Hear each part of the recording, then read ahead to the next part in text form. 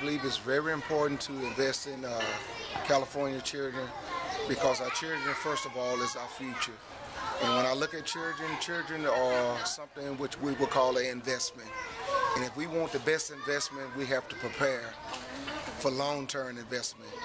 And investment is all about what we put into that child's life that will cause them to have a successful future. And and as a parent, as a teacher, we are the community that surrounds that child.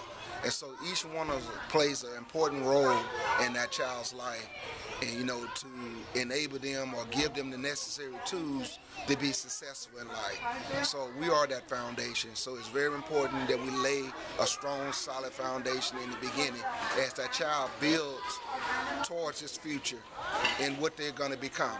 Because what we're looking at right now in this world, what we say at the end of the day, we want some changes to be made, so we have to invest that in the children now.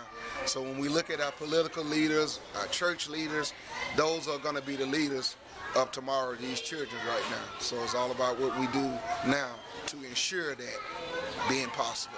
So that's what I feel.